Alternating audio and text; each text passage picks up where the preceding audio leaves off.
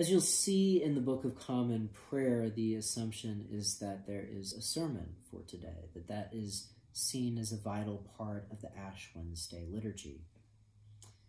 And normally on Ash Wednesday, as we reflect on the reading from Matthew, we think about how to make our worship about God and not about our own status.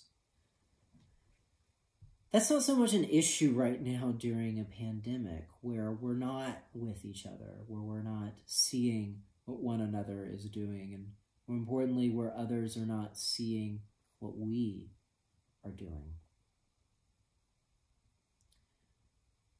There's something freeing about that, because we no longer have to worry about this issue, about other people seeing us, about making it about our status, our appearance instead of God.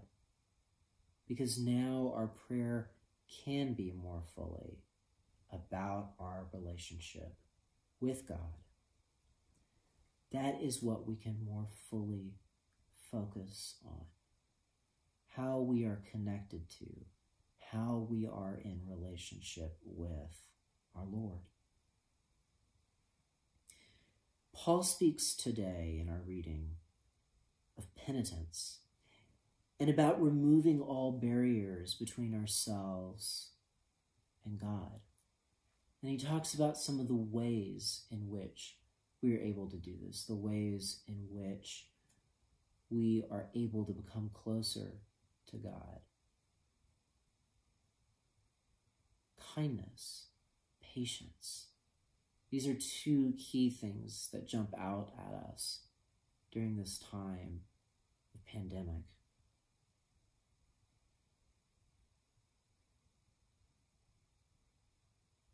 And in this time, we have the opportunity to do what Paul says, to allow ourselves not only to be penitent, but to remove all the barriers that keep us away from God. We can do that at this time, if only we will allow ourselves to do so.